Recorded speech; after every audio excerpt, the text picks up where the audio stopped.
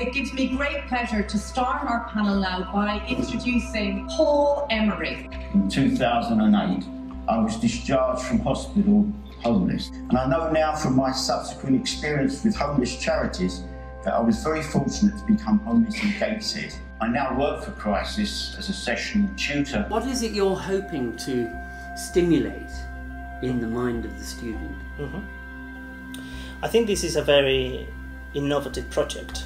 This is the first time in the history of this country that a draft piece of legislation to recognise access to housing, access to healthcare, access to social benefits as human rights. It's the first time that this has been done, and I think it's a reason to be cheerful and proud to the university, really, that we are the ones that hosted the team that came up with this product. I'm delighted to introduce John Bowden. So this is going to be a fairly informal kind of talk. It's going to be pretty discursive, it's going to be highly selective. At peak, in 1981, there were over 5 million council homes in this country. Over 1/3 of the population lived in council housing.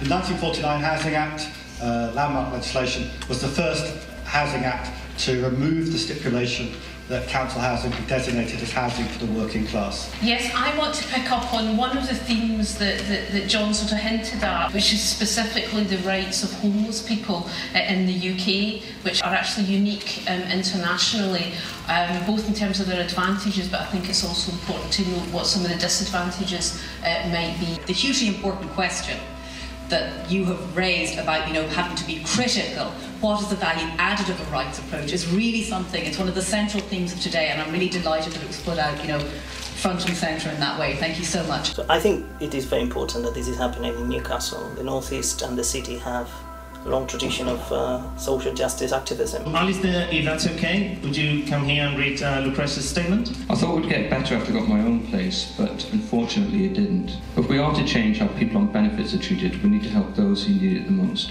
I'm thankful that I'm on the road to getting better, but there are so many of us that need your help, not only to change the way we get the help in the benefit system, but to be listened to, so we can tell you what we need. Sad that we have to listen to testimonies like that. I've been listening to them for the last 10 years. Things have got worse, not better. 1.5 million people are going to lose £1,000 through universal credit in the next year. You can stretch your food budget, often with compromise, but you can't stretch other parts of your budget. Our last speaker on this session is Dr. Amy Clare, who is currently a research fellow in social policy. I'm talking about my work that links housing and health and really trying to emphasise the overlapping nature of these rights. Housing is now part of the immigration system with the right to rent. So we're filtering people into tenures and not doing enough within housing policy to ensure that when you're in that tenure, your health is not negatively impacted. In recent years, in recent months, we have seen a transformation, a more vocal recognition and proclamation that social rights matter. So I used to find myself dashing out between morning surgery with a piece of paper with a brief set of notes into a stream of care homes, seeing some really complicated, really disadvantaged, very aged people generally, who needed a lot of time, a lot of attention, a lot of care.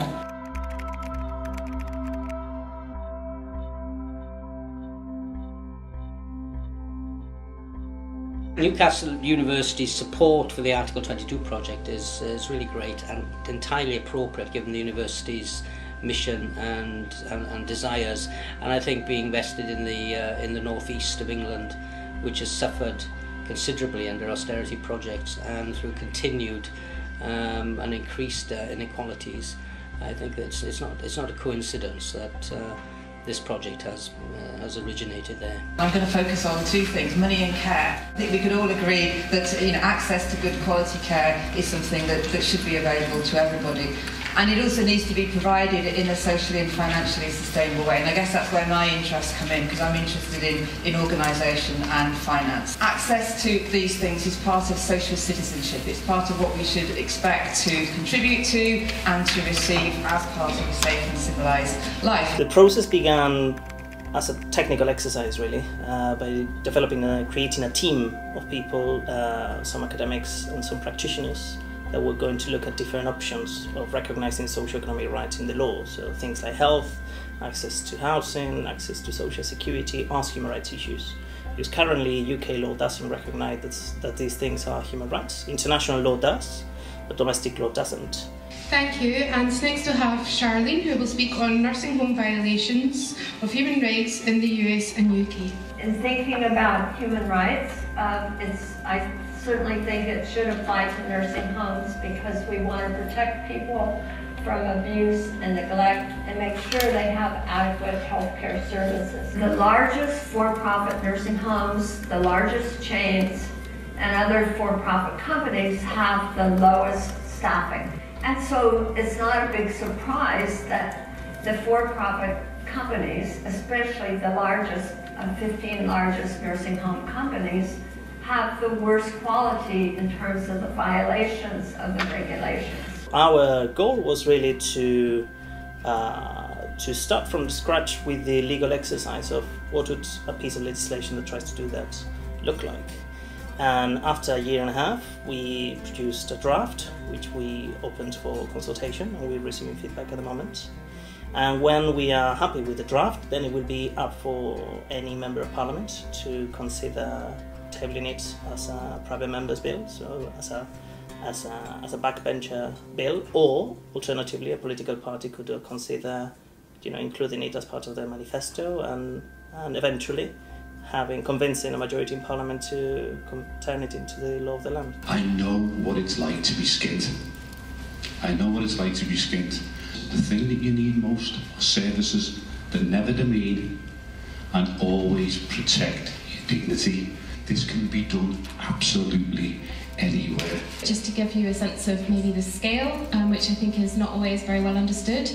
So in 2016, it was estimated that 8% of people experienced low or very low food security, which means that they're compromising both the amount of food that they're eating and also the types of food. And we heard from Martin about people buying cheap food, not very nourishing food, because that's what keeps people fed. If I were a student, I were 17 or 18 years old, and I watched this video, I think I would be particularly interested in the fact that this is a piece of academic work that aims at making a difference in people's lives.